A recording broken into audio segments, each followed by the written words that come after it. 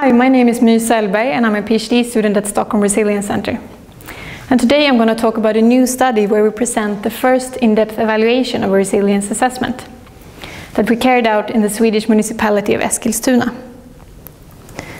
And the resilience assessment is basically a collective learning process where you use the perspective of resilience thinking to increase your understanding of the system that you're interested in and its key dynamics and how social, environmental and economic aspects are interconnected.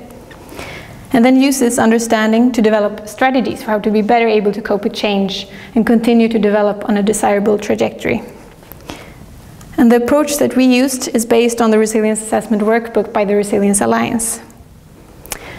And we then applied this method in a Swedish municipality, Eskilstuna, where we had the first resilience assessment workshop in 2013 together with civil servants from different departments at the municipality. So both planners working with crisis management and with sustainable development, for example. And the question then was, what did the resilience assessment actually contribute to what they're already doing in the municipality? And what we found was that the resilience assessment bridged two areas of strategic planning in the municipality, so both crisis management and sustainable development. And these two functions had little cooperation at the time of the study. And it partially overlapped with both of them. So for example, even if crisis management already has a focus on coping with change, but from a shorter time perspective, this was something new for sustainable development. And on the other hand, having this longer time perspective on change and a broader systems perspective, including the ecological dimension, that was something new for crisis management. And for both of these areas, these ideas about how complex systems change in often quite unpredictable ways was something new.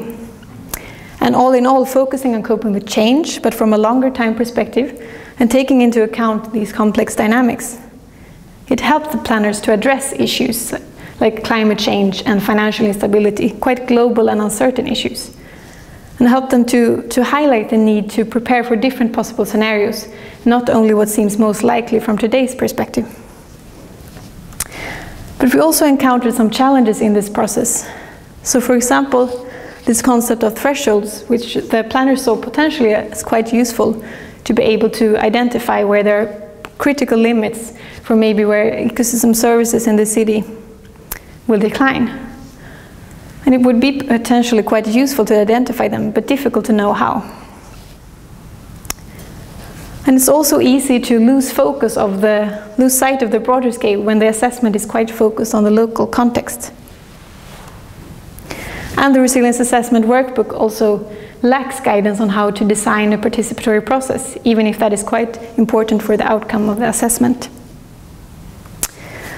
So in conclusion, we found that the resilience assessment bridged sustainable development and crisis management in the municipality, and it contributed new ideas of how complex systems change and highlighted the need to prepare for surprise.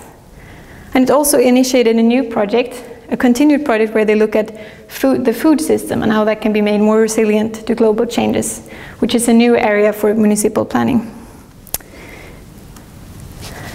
And based on this, we think it's useful to continue to develop the resilience assessment for a planning audience through these types of learning processes between practice and science.